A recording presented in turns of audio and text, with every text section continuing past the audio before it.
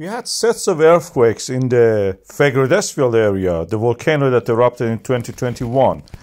And the depth of the earthquake from the 5.5 kilometer, which is the normal thickness of the lithosphere on those areas of Iceland. Oceanic crust has such a thickness. It was reducing to 1.1 kilometer, almost around 1 kilometer, 1,100 meters.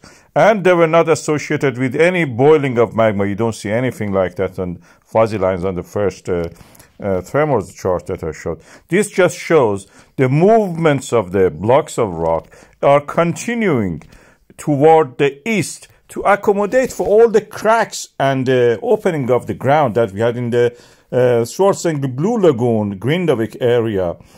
Although the numbers of the earthquakes have reduced, they are now more concentrated in the Hagafell area near the Blue Lagoon. And the magma presence is there, increasing. We have a flow of magma opening up the gap in the ground that is created. This so far in the Grindavik was a dry volcanic eruption, meaning that there was no lava visible at the surface. When such cracks happened in those parts of the Iceland that we know from the previous experience of Fagradalsfjall, Litli-Hrútur, and Meradil, we know that the lava will ooze out of that ground. The lava didn't ooze out of that in the Grindavik.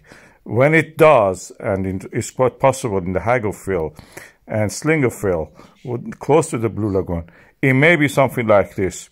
Lava coming out of the ground. This is Fagradalsfjall 2021.